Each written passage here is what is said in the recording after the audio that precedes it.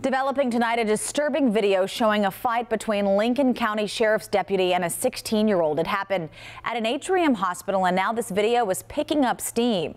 We know that deputy is off the job, and today we learn that teenager faced a judge. WCNC Charlotte's Hunter Sines has been following the story and joins us now with what's next in the case.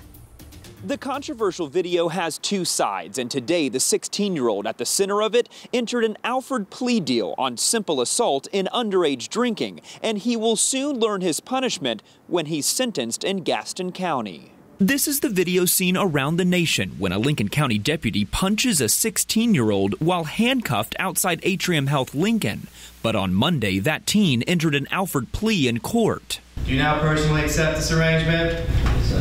In December, the teen's mother took him to the hospital, concerned for his mental health. Hospital staff claims he made threatening comments. The cursing, the yelling, the threat to getting a gun and shooting and killing the officers and everyone else that was there. After he was taken down and handcuffed, deputies say the teen spat blood on Deputy Justin Polson, who then threw two punches, landing one of them. Right now, I'm still going through further testing to see if I have any kind of communicable disease or I contracted something from him.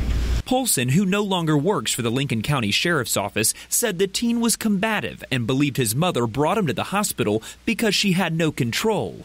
Brad Smith is the teen's attorney. He said that the mother took him there because she didn't know, quote, how to deal with them, is fundamentally the problem right now with law enforcement and their handling of individuals who need mental health treatment. A video sparking debate, and now a teen trying to move forward. The teen's family is hopeful that there will be an investigation into the deputy's actions. Meanwhile, the Lincoln County Sheriff says Polson's actions were improper and unprofessional and that he was disciplined back in December.